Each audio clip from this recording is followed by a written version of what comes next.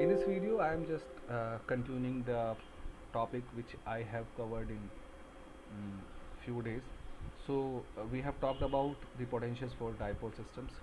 We have talked about for potentials for induced dipole systems, helium, argon, H2, which is Lennard-Jones potential, and then for ionic bonding, uh, it's it depends on four terms: E plus ionization energy of a cation, electron affinity of an ion, and the electrostatic attraction between the charged molecules, and a Pauli repulsion term. So now I am going to talk about the bonding in metal and metal alloys. So how can we just describe find out the energy between those atoms? So energy, basically this energy is also called force field because it depends on different parameters. So just sharing the information. So embedded atom method potentials, how they work. So suppose just take an example of a system which contain a single type of atom. So now we have to place a same type of atom. So what are the three, like in this method, three scalar functions which we consider. So first is we are placing this, so it's called embedding function. In some cases it is also transfer function, it is also called transfer function. I have read in literature, so it is also a transfer function. So it's an embedding function. Then what is the effect of charge density to when you are placing this atom to near to this atom? And then what is pairwise interaction? Pairwise interaction means what, how potential is varying.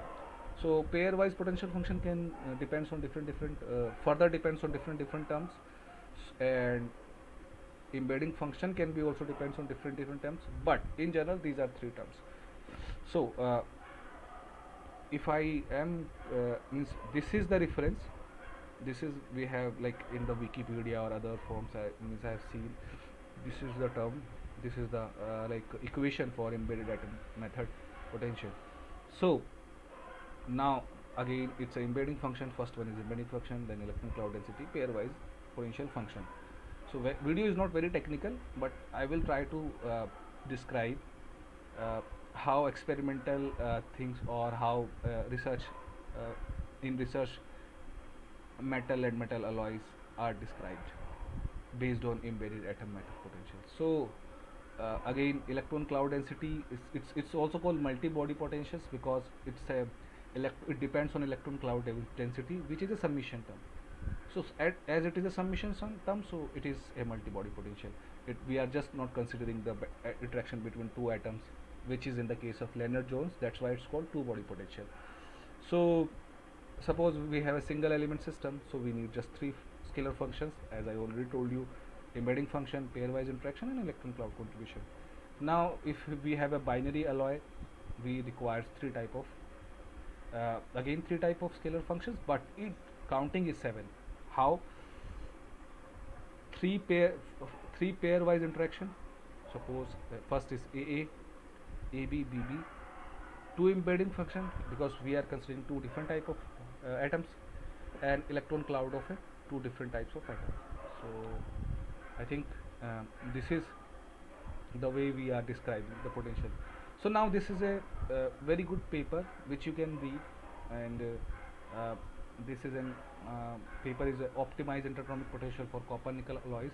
So first starting with the embedding energy. So embedding energy is for two system, which they have mentioned.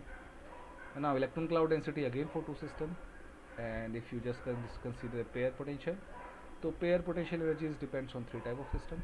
The three systems they have considered. So a good part is that the numbers we have discussed, 7 for two types binary alloys, it is the same graphs that have studied in experimentally.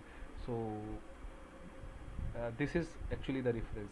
You have to like think, or you have to find out how we can just take it. Now next is, suppose we have a potential which is contain three types of atoms, or different types of atoms. So if you see, pairwise potential is 6. It is very simple. If you have like three types of different involving atoms, so definitely we have a cross terms also. So now if we just call about embedding functions, so again we require three, and the electron cloud density is three, three types of electron cloud density. So in total it is, I think, 12 functions. Yes, this is total 12 function. So this is a case of aluminium, palladium, manganese waste phases. So this study, I will provide the link of the paper, and link means it means you can, if you able to download it, then definitely please download. But these are not my papers, so very clearly these are different paper, but I am just using it for educational purpose.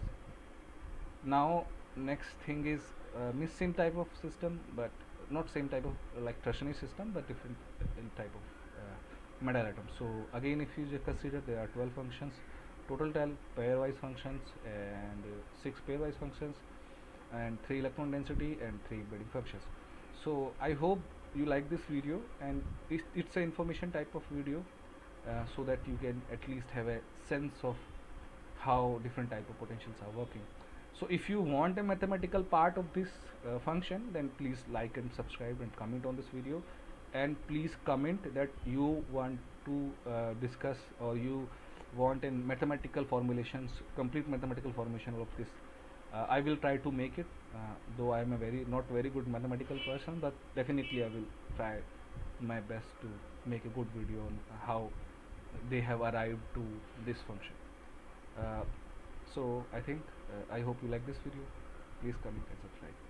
Thank you for watching this video.